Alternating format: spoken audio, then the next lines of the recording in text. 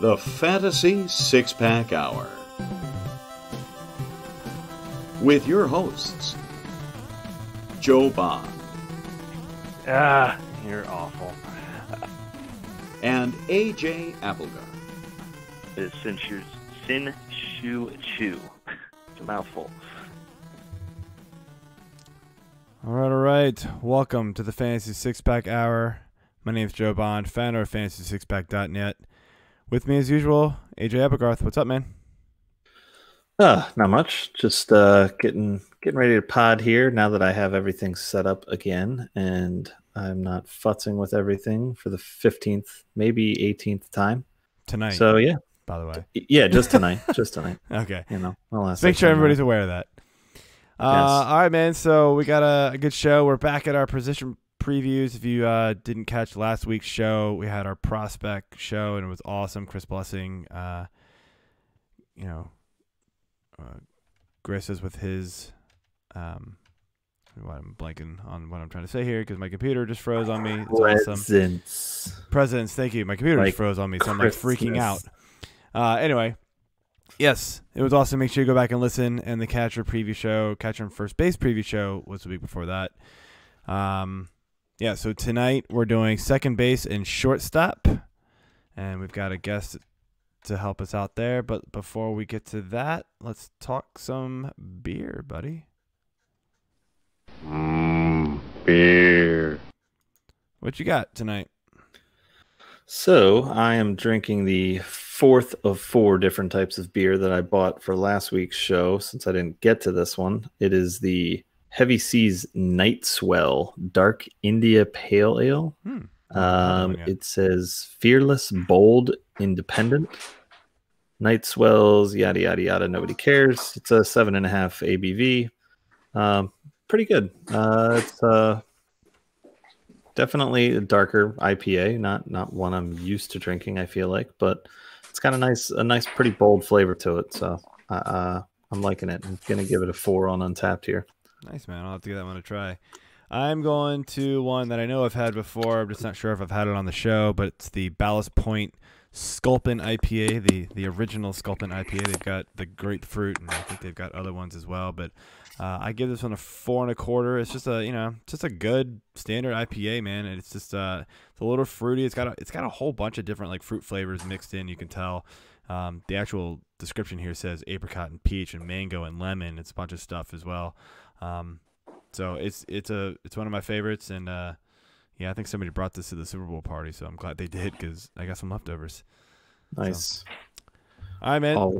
Always a bonus to have leftovers. Yeah. Let's move on to the show here. Get our guest on, Tyler Thompson, longtime writer for the site. You there, man? Yeah, I'm here. How's it going tonight? Good, man. How are you? Oh, I'm doing just swell. I am definitely missing out on the beer. I'm in a hotel room right now, and I didn't pick up any on the way over, which is a rookie mistake. But otherwise, I'm doing pretty well tonight. Unacceptable. At least you know it's a rookie mistake, and we'll. I mean, is it still cool if I'm on the show, or should I just leave? I guess you're here. You might as well stick around. Anyway, we'll still talk to you. Yeah, so Tyler, if you guys aren't familiar with his stuff, he does help out with the rankings on the site for fantasy baseball. In the past, he's done some of the pitcher previews. He did the prospect write-up last year, I think, and he's done some stuff this year already for draft content as well. He did the second base and the third base position previews, but we're gonna have him help with shortstop, since the second base and shortstop is kind of mixed together a little bit better for the shows. Go ahead and follow him on Twitter at @TheRealWody. And let's get into this, man. You ready? Yeah, let's do it. All right, so second base, man. I'll quickly give my my draft strategy when it comes to this position. It's getting deeper every single year. It feels like there's just a new crop of talent really kind of making their presence felt. Excuse me. In the past, it was really just like Altuve and like I don't know, a couple guys, right? It really wasn't anything to write home about. We got a lot of young guys that have come up and really made this position talented. I think, this is one of those positions where I kind of scratch my head as to what to do. I think it'd be nice, to have like the Altuve and above, but I think I'd be okay with kind of the middle of the road guys too. The speed of these guys don't make a world of difference unless you're trying to go after VR and hope that he repeats last year's 40 stolen bases. To where I think I'm just gonna go with one of these safer guys in the middle, like Muncy and who's got second base eligibility on NFBC, Moustakas, one of these kind of more power bats in the middle, and just grab some cheaper power later on. It's not going to crush me in average, but yeah, I mean, in the right situation, I'll absolutely go snag like a Marte or somebody like that if they fall to me, but I'm not going to go reach for him like I think a lot of people will this year. Do you agree or disagree with that, Tyler? It sort of depends for me. So, in my tier-based rankings, it's, I feel like I kind of have like one guy at each tier that I like. So it's just a matter of, letting the draft come to you for second base, right? In my opinion, and you named a few of the guys, but that's I think it is a position where you don't necessarily have to have, in like a typical roto league, you don't have to have like that guy that has the one category where it's power or stolen bases. You can find a few guys at second base that are leadoff hitters. They're going to get you your runs and RBIs and batting average or OBP. And those are more of the guys I'm going to be probably targeting at second base. Yeah. It sounds like we more or less agree there. We're like, you're not going to go chasing second base. You're going to let it come to you, which why I said I'm okay with kind of those, that middle pack of guys.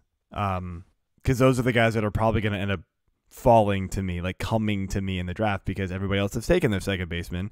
And so that's who's left, and they're fine. You can win with those guys. So it's perfectly fine. AJ, you got any differences there? I feel like pretty much this is both of these positions really is where I'm looking to try to cash in on steals if I'm going to have anybody that gets them, along with some of the outfielders. But that is the one stat to me that I really kind of look for with this position. Second base and shortstop really, but I know we're starting with the 2B here. But yeah, same difference though. I kind of like just seeing how it plays out too. Some years I have just gone right out and jumped on an Altuve, or if it was the right time in the draft for me. But this year I think I'm definitely going to sit and wait a little bit and see how everything unfolds and see who's reaching for who before I jump in. All right, so next, Tyler, we got a few questions, player-specific questions here that we want to jump into. First one up here is about DJ LeMahieu. Obviously, had a monster 2018. Coming into 2019, sorry, it wasn't really sure what his role was going to be in New York. It was, thought that he was going to play second or, move over to first or maybe even play a little short. Nobody knew, right? And then there was talk that he was just not going to play at all, really. He was going to be a platoon player. Injuries helped out, and he got a lot of playing time, and his season was amazing. His most home runs ever for him. And his previous high was like 15. This was 26 last year, so pretty big boost. Juiced ball, playing in New York, helped out big time. But I mean, got to remember, guy came from Coors, so it's not like he played in a bad ballpark to hit some home runs. So the power really kind of came on. Everything was good, right? I mean, just long story short, awesome.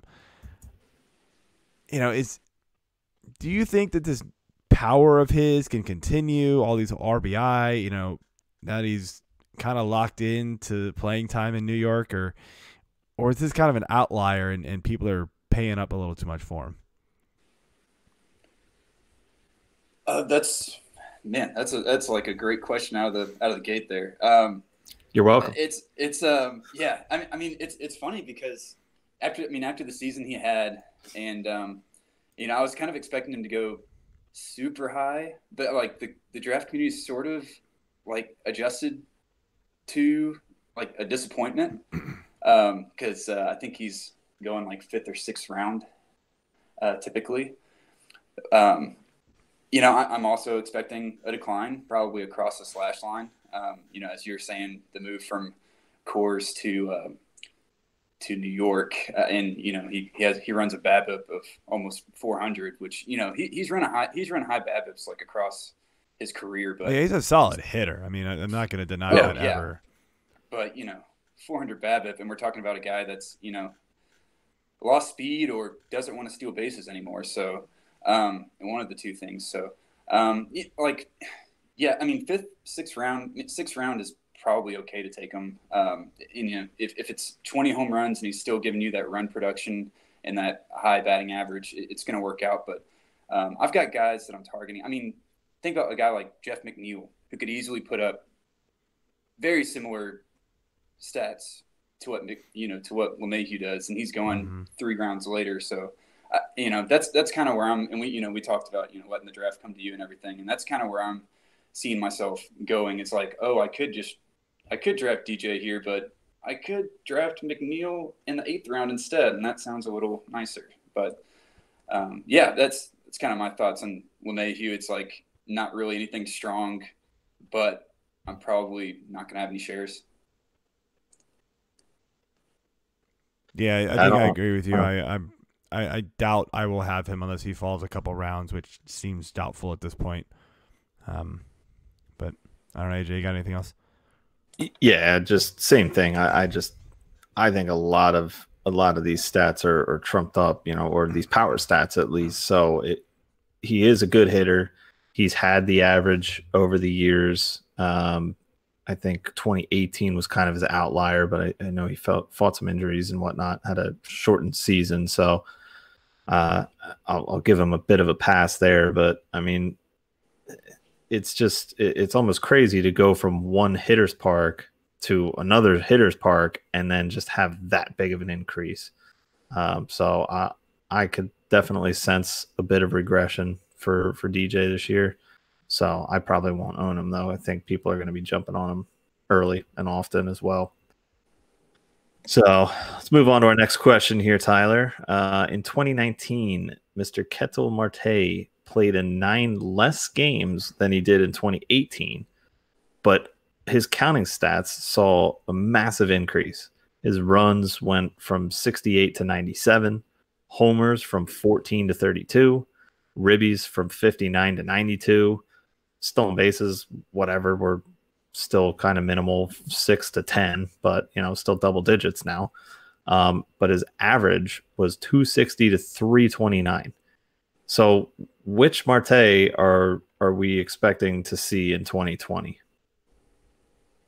So I wrote about Marte in the second base position preview, shameless plug, and I don't know. I started to do a deep dive on him. Like on the surface, I'm like, okay, looking at like sort of his history, and just like, okay, like this is gonna be an easy one. I'm gonna be like, okay, don't draft Marte this high. It's not gonna be worth it. But I started looking at sort of the underlying stats, and I freaking love Marte this year. And this is a guy that I was talking about. I have guys in each tier that I'd really try to attack, and Marte in the 4th round is someone I'm really going after this year. So Write that down. a few stats that in 4th. Yeah, that's right. Damn it. Hopefully nobody all are in the same league. Careful what you say on this show. That's right. Actually, we're here for the people. So, a few stats real quickly. So he's a switch hitter, 975 plus OPS against righties and lefties. That's pretty nice. Only 1 month under a 140 weighted runs created plus over 2019. So he didn't have any slumps hardly. StatCast data suggests that he made a huge jump against breaking balls and just off-speed pitches in general. So everything here just tells me, hey, guy entering his prime, figuring out, and the Diamondbacks offense is actually sneaky good. So I'm loving Marte coming into 2020 for sure. I mean, so you think like the fact that he, you're just thinking like he made an adjustment in his swing, was able to hit breaking balls better, and so like maybe not 32 home run power good, but like it's still for real. It's better than 14 from the year before. Right. So correct. Cool. All right. Good to know. I'm still kind of on the fence with Marte. I never like to buy into the 1 year, outbreak. Sure. Like that. It's tough to buy in because, man, you get burned a lot more than you reap the benefits of it. But speaking of 1 year breakouts, this guy's now done it twice. Our good friend Jonathan Villar. Back in 2016, those stats aren't on the page here, but back in 2016 for the Brewers, guy stole 60-some bases, hit like 19 home runs or something crazy like that. It just monster season, came back and severely disappointed. 2018 was better, not great. Traded to the Orioles halfway through the year, was better for the Orioles. And then last year happened. He almost went 25-40, just missed it by one home run, 24. Was a monster, let's put it that way. Like pretty much, crushed it the last 2.5 months of the season. He was good in the first half of last year, but he was, like top notch good. And I think according to ESPN, he finished as like the number one second baseman in all of baseball last year, according to their player rater. I don't know if other sites had it that way or not, but I do remember seeing that on ESPN and be like, wow, okay. So anyway, I mean, he's moving to Miami, and I know a lot of people are just going to say, oh, well, he's moving to that Miami offense. Like, guys, do you remember how bad the Orioles offense was last year? The offense can't be possibly that much worse. That being said, I think it's arguably a worse ballpark. Not arguably, it is a worse ballpark, even though they're moving in the fences. I mean, what do we think about VR this year? Like, are we thinking he can steal almost 40 bases again and hit 15 to 20 home runs? Or are we looking at more like what he did in 2017, where it was get this guy off the field because he's actually hurting the team? So, Tyler. Oh, okay. I was going to let AJ jump in there. You're good. Yeah. So, look at Miami making cute moves. I'm like required to say that as a Braves fan. Okay. Yeah. I mean, I don't know. It's interesting because I'd like to see where he was on the player rater for 2018. I did not look that up. I'm sorry, but because I mean I think he can give you fairly similar numbers to that, and I mean you're still getting 35, 40 stolen bases if you're looking at 160 game pace, 155 game pace, and 260, 270 batting average. And I don't know that that's worth where he's going right now, which is the fourth round. I know last year he was more like a 10th rounder, and that was after an injury shortened season. But still, I think we've overcorrected to the fourth round, and it kind of sucks because he would definitely be a perfect stolen base target. It's same thing with LeMahieu. I'm just not going to have any shares because he's going in the fourth round. But I wish he was going like sixth round. Then we'd be talking a little more. But I'm probably out. Yeah, I mean there's no doubt. If you've read. I think I've been hit by Fantasy Pros twice to pick like I need to pick a different player next time. Picking like an overvalued guy or like a bust. It's been VR both times. So I'm going to pick somebody else next time if they ask me a similar question. But look, I paid for him last year in our Fantasy Six-Pack League, and it worked out. But my team was set up to where I didn't need the power from him. I got it, but I didn't need it. I needed the speed to really kind of put me over the top. And I was banking on the fact that he was so good with the Orioles in the second half of 2018. I was hoping he would like duplicate that, and he did that and then some.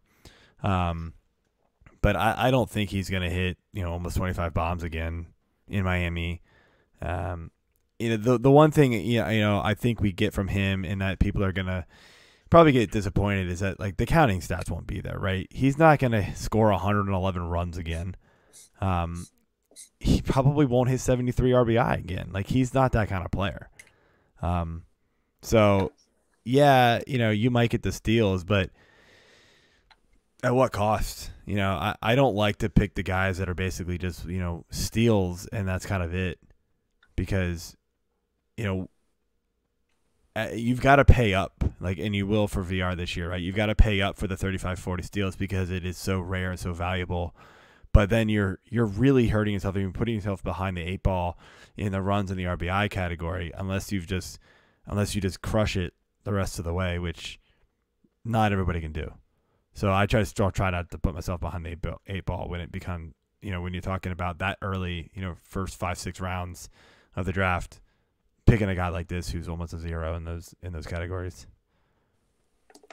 So yeah, I mean, I agree 100%. I mean, I loved having him here in Baltimore. He was just a monster for us. It was really the only, aside from maybe Trey Mancini and a couple other random games from a couple other random guys, he was the offense. So I think that he'll still be able to have, good average and obviously steals, but yeah, I'm not going to pay up for this price for another crappy team that he's going to be on. So I'll pass on VR this year as well, unless he just falls some ridiculous amount and nobody's buying into him, then maybe. But all right, so moving on here.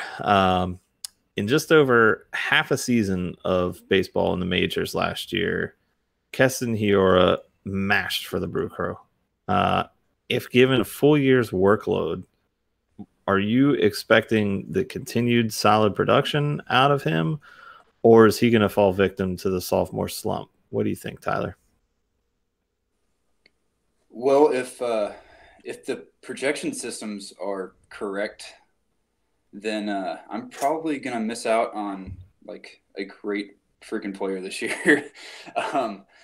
Just another instance of sort of the market going too high on someone that I like. Hirua is going in the same, sort of area as Ketel Marte, and I can't find any reason to make that move, like to pick Hirua over Marte, unless like I'm just so happy with my first 3 picks, and I don't know, it would never happen. But there's a lot of red flags that I think people are sort of overlooking just because he could potentially be a generational player, but we're looking at a guy that was running 30% strikeout rates in the minors, and like certainly last year too. I think it was like 34% strikeout rate or something. Very high BABIP. StatCast had his expected average at like 260 or 270, and his actual average was like 330 or something in those 80 something games. So, I'm going to have definite FOMO, but I'm going to play it safe, basically, on Hirua this year. Yeah, any thoughts, Joe? Yeah, I mean, it's another one of those guys where, he performed out of the gate and hit well, but I mean, Tyler hit everything on the head. Like, there's just so many supporting stats to say the struggle could come quick for him, and you could see really long cold streaks from this guy because of the strikeout rate, and like it's hard to predict. It's hard to get a BABIP that high consistently.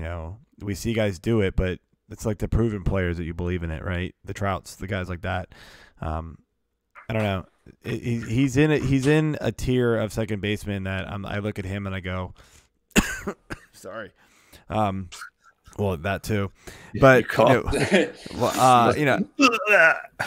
he's just in a tier of second baseman that you look at and you go, why am I taking him over the guys who might be more proven? You know, I don't think he's going to suck, but it's just kind of like, do you trust him more than you do Marte or, you know, those guys? So it's a tough situation, but with those guys. And again, there's a lot of question marks up top at second base for me, to where that's why I think I'm willing to wait. You know. Yeah, I think that I'd much rather sit another, 10 or so spots and go after Whit Merrifield. Like, that to me is an easy decision. Or even maybe go after a LeMahieu, which, like I said, I don't think I'm going to own him anywhere. But if it got to that point where I felt like I needed to reach and get somebody, I might just wait around and see if any of those more proven commodities are there. So fair enough. All right, man. So Tyler, we end our every position with doing our overvalued and our undervalued players at the position. So give us your overvalued second baseman right now, somebody who's being drafted higher than you think they should right now. So we already mentioned LeMahieu and Villar, so I'll pass on those guys. And we really have touched on a lot of the guys in like the top 10. So I'm going to go outside the top 10 actually, sure, and pick Eduardo Escobar. Like I don't know that that's like a name that's like flashy enough to be overvalued, but he gives me sort of like a Marwin Gonzalez vibe. From like a few years ago where Marwin Gonzalez was the guy, and it was like a utility guy. He has all these different, position eligibility and all that. Well, minus the trash cans, of course. We can, the banking of the trash cans and everything. But so just the playing time is going to be interesting in Arizona. I mean, you've got Marte. They just signed Nick Ahmed to a multi-year contract. He's going to play every day at short. Christian Walker, David Peralta, they just traded for Starlin Marte. They got Cole Calhoun. So now you're looking at, okay, really there's only one spot for Escobar to play. And like, okay, third base is his spot, but are they, what do they do with guys like Jake Lamb or Dalton Varsho who could be coming up? Kevin Cron is a good player. Mm-hmm. So I just think there's a lot of talent there in Arizona, and he could end up being like just a utility guy, sort of plays 4 or 5 times a week, and then you're like, well, crap, I just locked him into my roster for half a week, and he only played twice. I don't know. It just breakouts as a 30-year-old. I don't know. I'm not falling for that one. Yeah, I don't know. He's one of those guys that I think, honestly, for me, like if he falls to me late, if I miss on all the rest, then I'm fine with him. But yeah, he's not sexy by any means. 10th round. I don't know.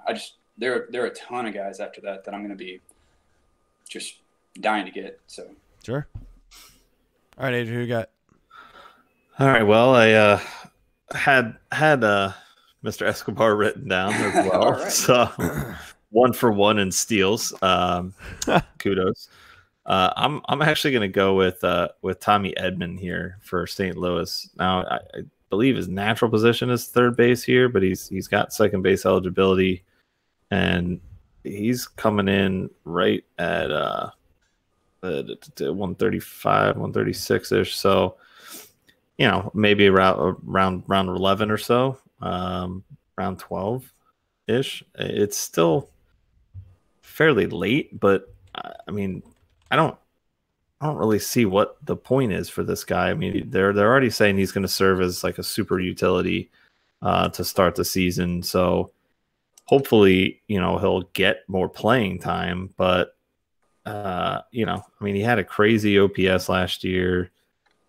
That's probably going to fall though. I mean, dude's only 24, but 11 homers, 59 runs is pretty nice. And he does get some steals, but I think really his best commodity is the average right there. So I don't see it with him yet. I'd rather have a known commodity myself. We got Joe. Yeah, I like that one. So mine's going to be Cavan Biggio. I don't know, but that's his first name. I should have looked that one up before we started the show too, but wasn't ready for it.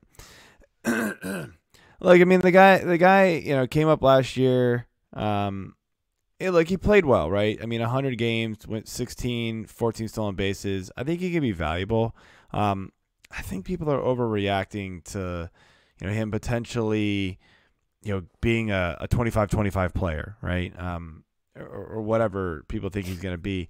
I just don't see it, man. Like, we're talking about strikeout rate. I mean, he struck out almost 30% of the time. His BABIP was over 300, but not like super high. I'm not really sure. I believe the power either. I mean, the slugging percentage was like 4 1/4. I don't know, man. The batting average being really low. Will it improve? Sure. He walks a lot, so that helps. Get him on base to steal. But I see him more as like a excuse me, as more of like a, I don't know, maybe like a 2015 guy. He's going as like the 13th second baseman right now. I think there's a bunch of other dudes after him that I'd rather take a chance on than somebody who really wasn't a big name coming up besides the fact that he is a Biggio, right? There's just, there's some other guys like I don't know. Honestly, I'd much rather take, a round earlier and just take Escobar because like if the playing time is there for Escobar, you're going to get that. You're going to get stats from him. There's just something about Biggio that I'm going like, I'm not really sure why there's this like massive hype on him all of a sudden. But anyway. All right, Tyler, what's your undervalued? So, I mean, you're just saying there that, the hype is really caught up on Biggio, guys like Biggio, Gavin Lux, Jeff McNeil. But the guy I want to talk about hasn't really got that hype despite being like a fantasy monster in 80 games last year, and that's Brandon Lau for the Rays. So right now, Roster Resource has him leading off, and that may just be against righties because, the Rays do screw things with their lineup. But he's going to play every day. There are no second base alternatives right now unless they dip into some of their minor league talent at the double high A level, but one guy in particular. But as far as right now, he's got every day at bats, and you look at some of the stats. I mean, I talked about earlier about Hirua and how sort of his strikeout rates were sort of alarming and everything. But here's a guy that has those strikeout rates. I think he's getting devalued because they're so high. And he definitely has 30 home run power in his range of outcomes this year, and 8 to 10 stolen bases, and that's sort of like a poor man's Hirua, right? It's maybe 250, 260. So, if he's producing in 4 categories for you, and then where is he being taken right now? One late, almost 200. Yeah. So that's pretty. I mean, that's crazy. Like 17th, 18th round or whatever. So, I'm loving what I see there. All right. Well, I was worried with the way you were talking. You were gonna snake my guy again, but you did not. So I'm glad for that. I'm actually going to go one spot ahead of him though, and go with Kevin Newman of Pittsburgh. He's coming in right around 194th pick. So I mean, like, this is a guy who hit 308. Had 61 runs, 12 homers, 64 ribbies, and 16 stolen bases, and that was in just under 500 at bats. So I definitely think that he can get more at bats. He's going to be leading off for Pittsburgh, is what Roster Resource has shown for him as well. So the ribby numbers hopefully can stay around the same, or increase about the same percentage of as his at bats do. But anytime you can get that kind of an average that late, it's just an absolute win in roto and category leagues. So that's the kind of guy that I love targeting late, where I can find those extra category, hits that are going to really help out my team overall. If I have, misses on certain categories with specific guys early on. Who you got for undervalued, Joe? I'll be honest. I've had trouble picking one here. I'm going back and forth on a bunch of guys that I'm just kind of like about, and maybe this is just kind of my overall feeling of this position for some reason. I have a feeling I will absolutely take one of the top 12, top 10. It sounds like maybe no later than top like 15, because after that I'm not feeling a whole lot afterwards. But a guy who I think could really surprise is Ison Diaz for the Marlins. I mean, this guy's going to get his chance this year. It sounds like he came up and struggled last year, 173 average, but he was hitting 305 last year in AAA and just mashing the ball. I mean, he obviously came up and didn't really quite do that, but still played overall well. Didn't light the world on fire, but I mean, this guy was playing well. He's free in drafts at this point. Like, you can get him pick 556. So he's free, guys. You don't even have to draft him. Just wait till afterwards. Let him get a hot start, or maybe take a super chance on him if you have an IR player. See what happens, right? I wouldn't be surprised if we're not talking about him in early April as somebody who's like kind of making a name for himself. So, my shot in the dark pick there. But again, I'm for some reason just not feeling the second baseman. I kind of agree with a lot of the ADP, unfortunately, is I think what was happening to me when I was looking through it. It's kind of like, oh, no, that's about right. No, okay, that's about right. So I just went super deep and was like, well, screw it. All right, let's move on to some shortstop. Now, this is a position that I love this year, guys. Second baseman or shortstop, they are super, super deep. This position has totally done a 180 from just, it feels like 2 years ago.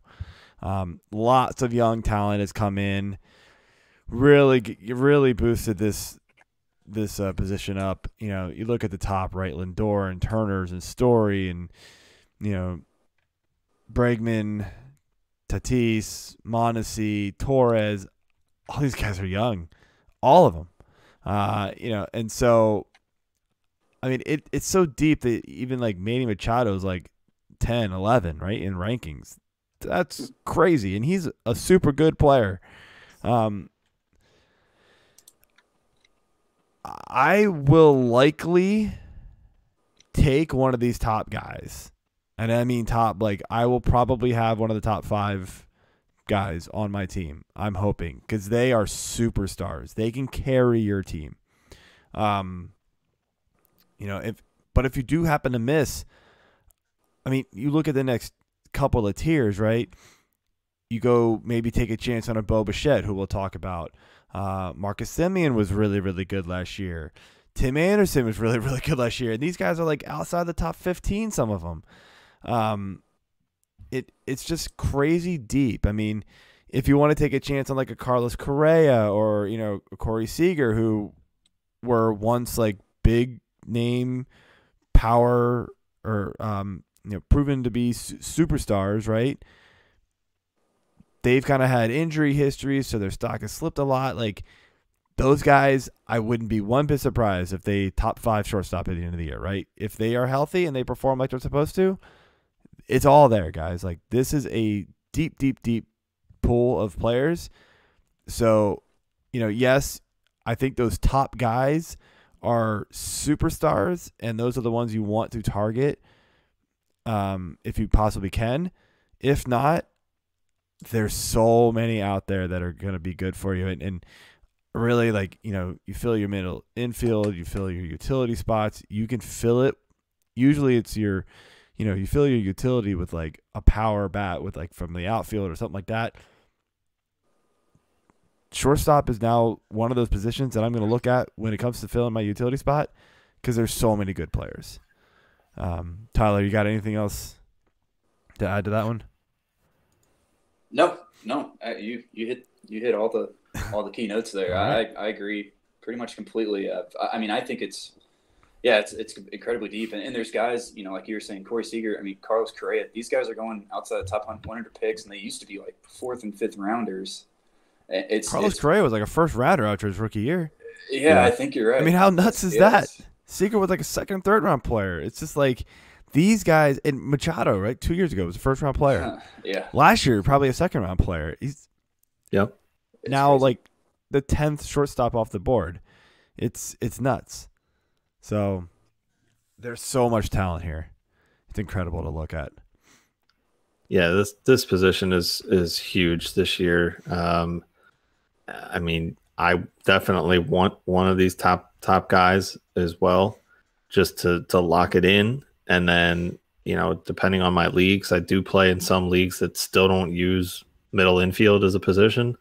But I agree with you 100%, Joe. I'll take a second guy as my utility player and maybe a third guy as my second utility player in one of the leagues. It's like, why not?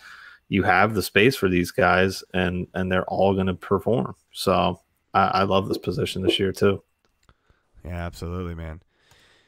So one of the guys that we mentioned, Tyler, Fernando Tatis Jr., monster, first year in the majors, 22 home runs, 53 RBI, 61 runs, stole 16 bases, batted .317. And that was just in 84 games, 372 plate appearances. Had a little bit of injury trouble, but I mean, Steamer loves this guy. NFBC loves this guy. I mean, what are we feeling for Tatis this year? And is he somebody you're buying into his ADP?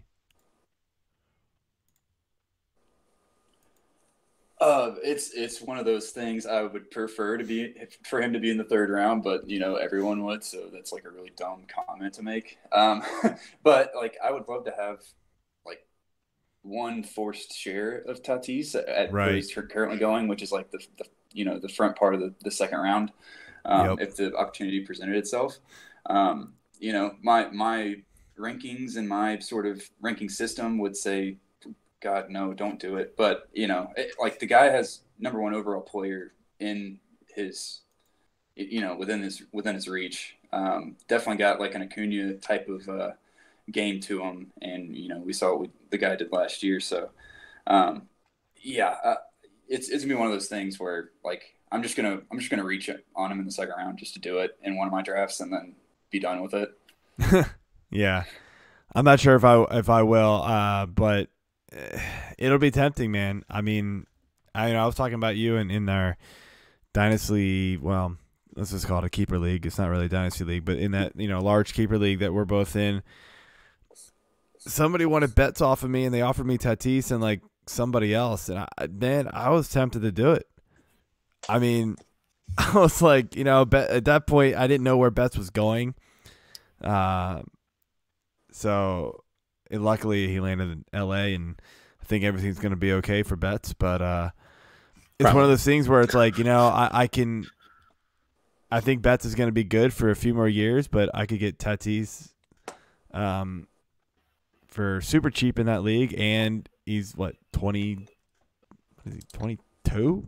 He's super young. Like I get him forever in that league, right? So it was a tough one, man, but I just ultimately, my team's good now, and I just kept Betts because I think he's going to be the overall better player. But, yeah, I mean, the price is a little high for me on Tatis. But if I was in like 5 or 6 leagues, I'd probably just take a stab at him in one league. Just why the hell not? I kind of agree with you there. What do you got, AJ? Yeah, not much more to add. I definitely like his upside, and I might definitely go after him in a couple of leagues just for the hell of it. Why not? Like I said, if I can lock this position up early with one of these top studs, I definitely want to do it, and then just take another one later just to have it. So, but speaking of youngsters, let's move on to Bo Bichette. He also saw pretty quick success last season. In 46 games, he had 11 homers, 32 runs, 21 ribbies, and 4 steals, all while hitting .311. He's going quite a bit later than Tatis, though. But there's some players out there, or experts out there, that like Bichette more long term than Tatis. Are you one of them, Tyler? No, but I will say more words. So it's funny. Like, well, I would prefer Bichette at his ADP than Tatis. So, like, if you want to play that game, then sure. But it's really funny looking at Bichette's stolen base projections across all the different projection systems. So, like, the BAT and ATC have him at 17 steals in 145 games, and then depth charts, which is like Steamer and Zips put together, I think, has it at 28 steals. It's like, what? That's a 10 stolen base difference. That could be the difference between, him being a top 5 shortstop and, barely cracking the top 10. But I tend to believe that he could. I mean, I think some of those other ones are underrating his stolen base potential. And it's not like Toronto's going to tell him not to. What are they really playing for this year? So, while I like the top half of their offense, it's, they're behind some powerhouses in the AL East, but I think Bichette could be one of those sneaky 30 stolen base guys that you could get for a couple rounds later than VR that nobody's talking about, or maybe they are and I'm just not seeing it anywhere. But I think he could easily steal 30 and hit 20, and we know where that's going to end up, getting you drafted the next year. So.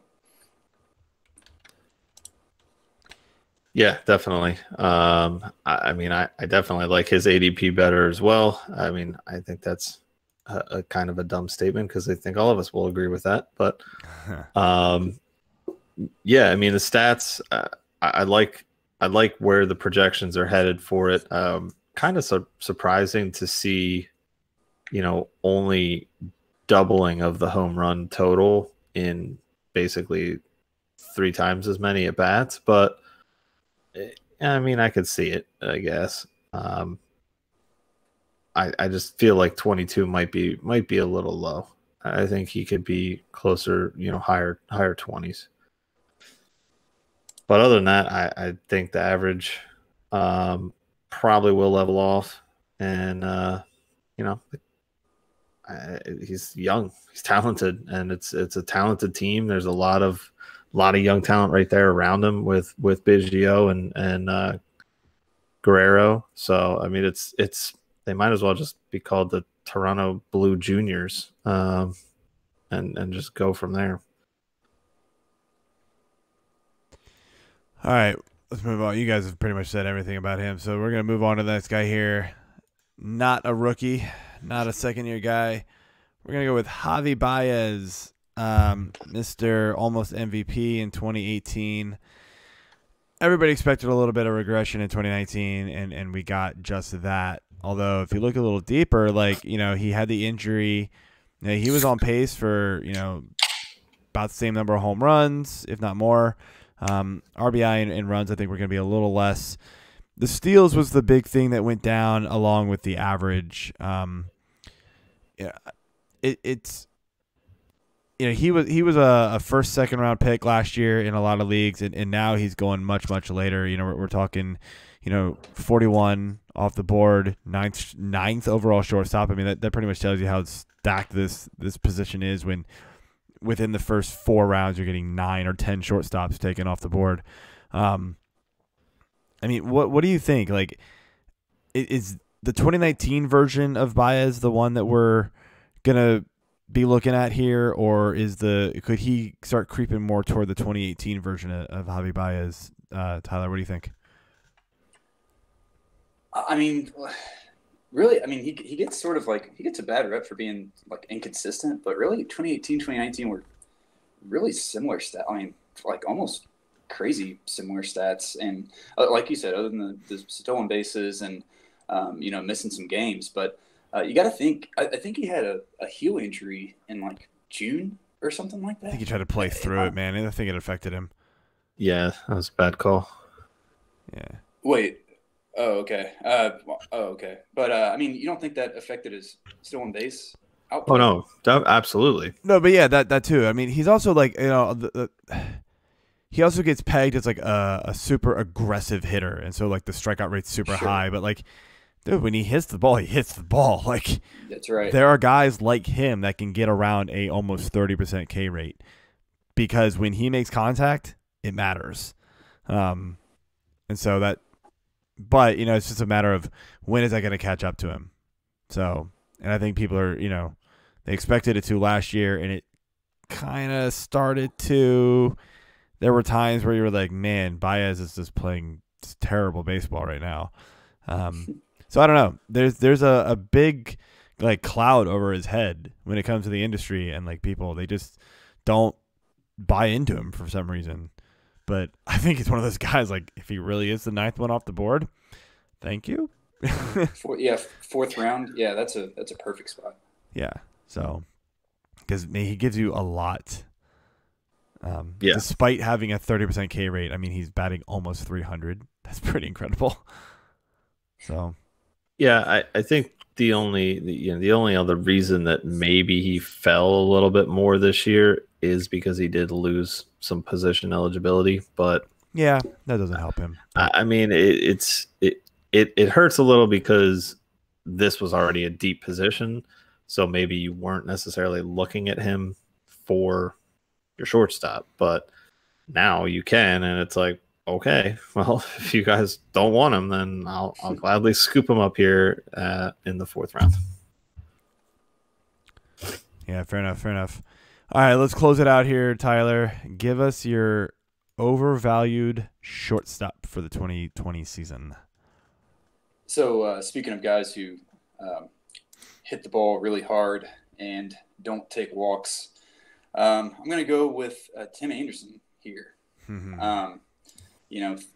Won the AL batting title last year with a .335 batting average. But I was watching an interview with him on MLB Network, and he just flat out said, they asked him like, hey, your walk rate's so low. Have you done anything in the off season? He's like, hell no. Like this is the player I am. And like, part of me loves it. Part of me loves that. Like if I was a White Sox fan, but as a fantasy guy, I'm like, oh God. It's like, okay. But 400 BABIP, it's gonna be super interesting. He's just within the top 100, and I'm probably gonna be taking one of these shortstops above him, and then like sort of passing on that range of shortstop, and maybe dropping back in for a middle infield or utility guy afterward. But yeah, that's sort of the tier that I'm just gonna and it starts with Tim Anderson that I'm just gonna pass. Yeah, that's a good call. We all know I love Tim Anderson. It's a big joke last year. I hated on him so much, and then so you're not going to call that again. Then he's like, you're going to let me fall on it. I listen to those podcasts, pal, and I don't appreciate it.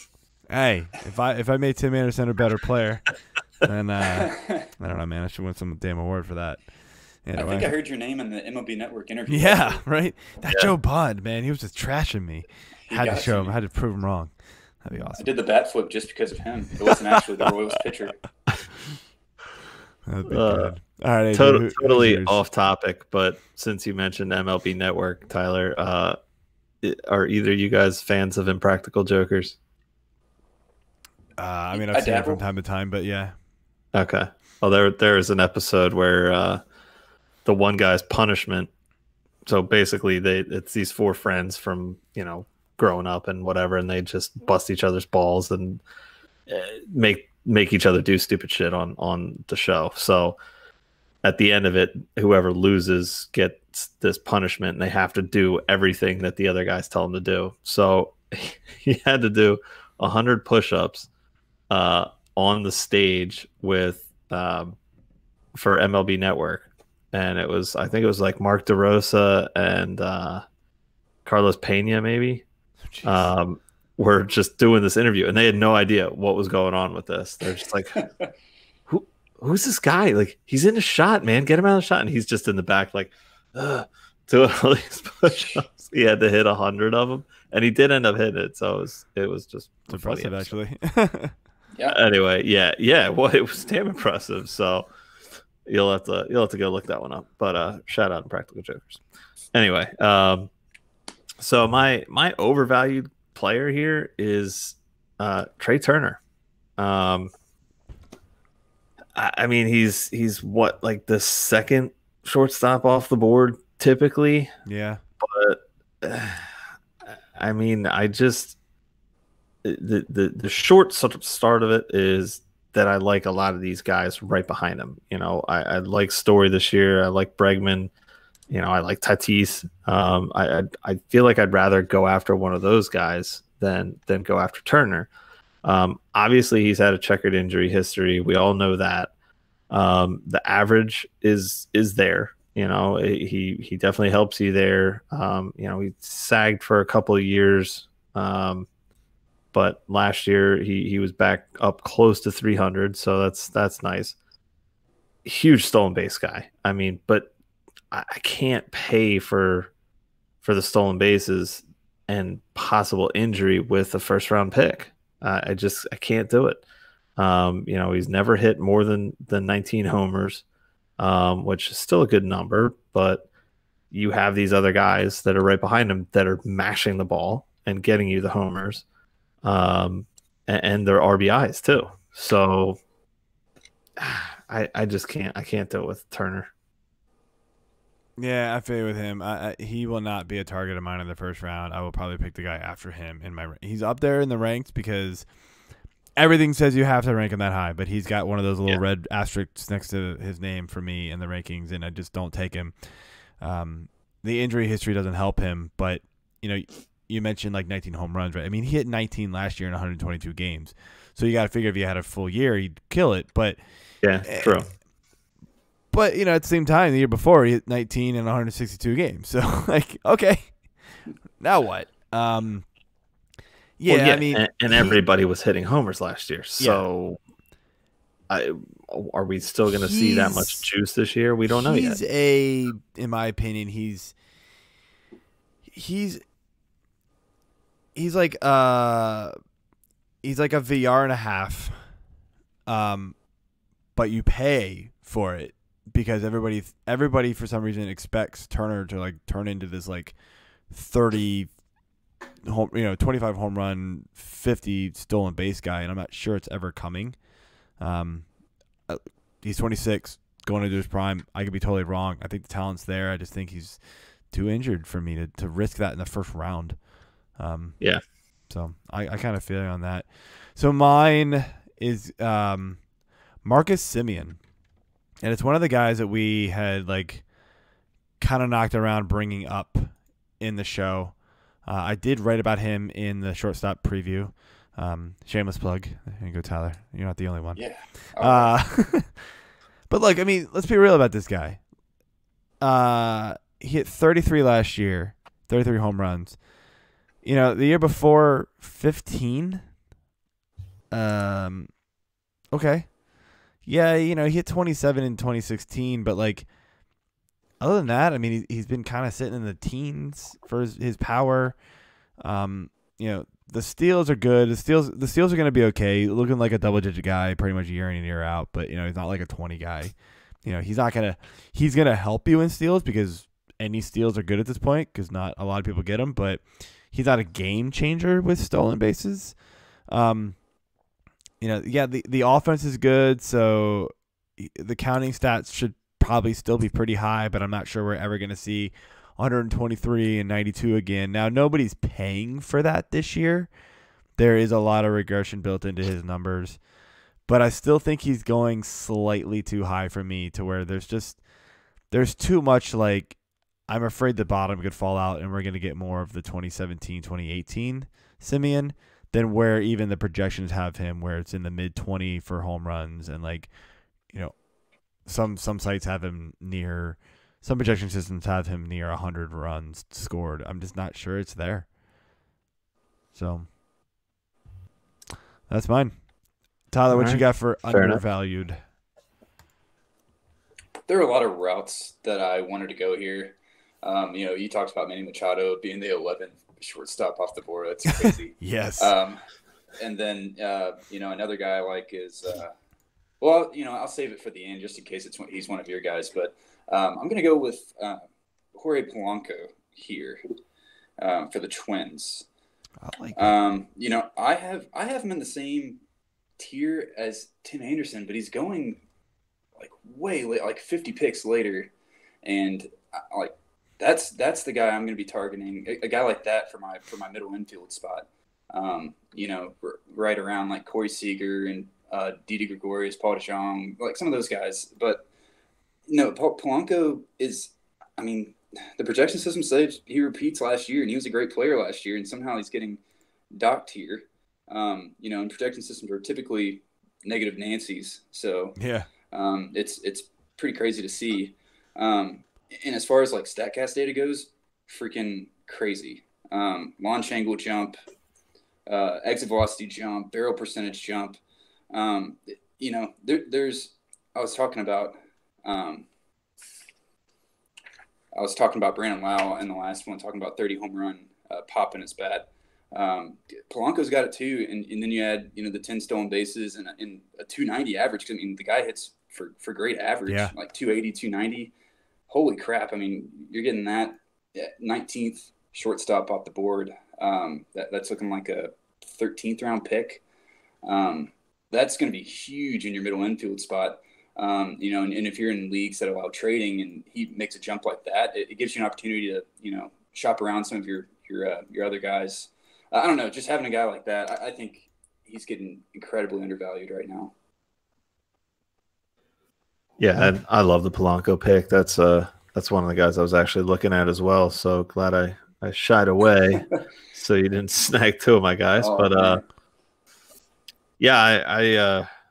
I loved what he did last year, and I definitely think that he's going to get right back at it again this year. So solid pick.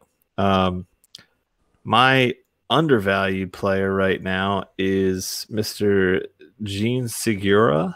A bit of a homer pick, not going to lie. But, look, it said he lost 14 pounds. He credits it to better sleeping and not drinking as much whiskey or no longer drinking whiskey. He's off my board.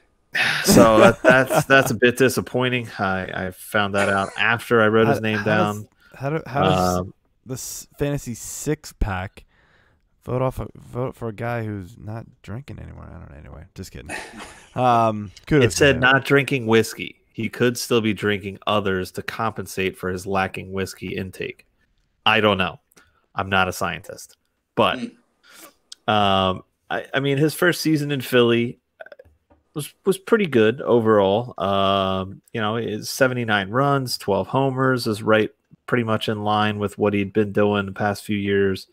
The runs is down a little bit. Ribbies is up. Walks is right in line. Strikeouts is right in line. Stolen bases was down. I just don't know if he's as much of a runner anymore.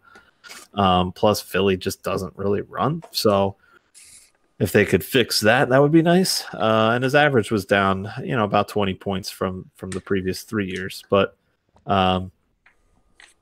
he's going to be playing around the diamond this year. He's going to be playing at second. He's going to be playing at third. I doubt he'll really actually be playing it short, even though he has the eligibility now that they have Didi. So maybe a fill-in day here and there if Didi's off. But I just think that he's gonna get the playing time. They're still waiting on Alec Baum, so I see him more as third, and then they're gonna put Kingery, whose natural position is second base, over at second. But I think the two of them are just gonna bounce back and forth between the two. So I just like the upside. I think Philly's gonna come out and really surprise some people this year. Hopefully your stupid Braves, Tyler. Shots Just fired. kidding. Friendly rivalry. As he wears the Orioles shirt. Anyway, so let's finish things off here. I've got my undervalued player, and it is Paul DeJong. Look, not a sexy player by any means, but everybody really overlooks it about how good he was last year. 30 home runs, 97 runs scored. Yeah, only 78 RBI. But the average really killed you last year, but his BABIP was extremely low, 259. I expect that to jump back up to, kind of at least where it was in 2018 when he was at 288, which still isn't great.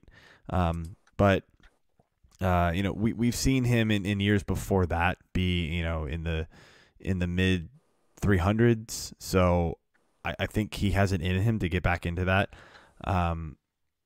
But for a guy going in the 20s for shortstops, like the early 20s for shortstops, you could potentially get 30.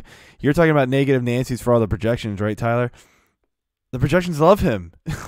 They're giving him 30 home run power again. Like, you can get 30 home run power for like nothing. Seriously? I'll take him every day. At that point in the draft, you get a 250 average. Who cares? So you're getting 30 home runs. I'll take it. Like, that's a no-brainer to me. Like, Paul DeJong's on, highlighted heavy in all my draft boards because he's just being completely forgotten about. So, all right, man. Tyler, that is all we got for the show. I want to thank you so much for coming on. I always enjoy talking with you. Everybody, go on the site, read the second and his third base preview.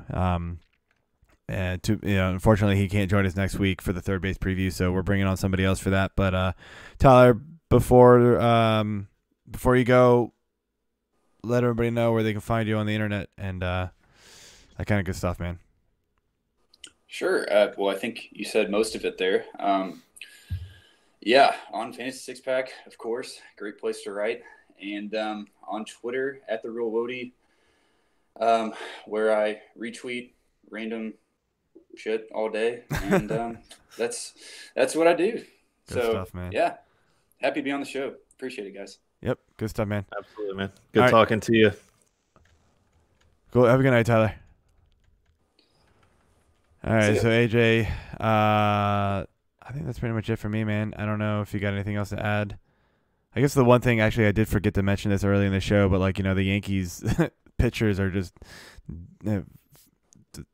falling off the wagon, man. There's we got news last week that Paxton was going to be out for 6 to 8 weeks, something like that, with a back surgery, which is bad news. And then today we hear Severino is dealing with the forearm injury that held him out, or that was bothering him since Game 3 of the ALCS. So who knows what's going to happen in New York, man, because they already had Domingo Germán, suspended or whatever for half the year. So not looking good for the Yankees. Cole pitches 470 innings on 3 days rest every week. Yeah, it's August and they're still complaining about 2017. Nice. So that's my prediction. So we were robbed, damn it. Nice. All right, well, that's all we got for the show. Join us next week as we cover our third base preview. That's the only position we will do. Another deep one. Lots of questions, lots of players to cover. So tune in, and we will see you then.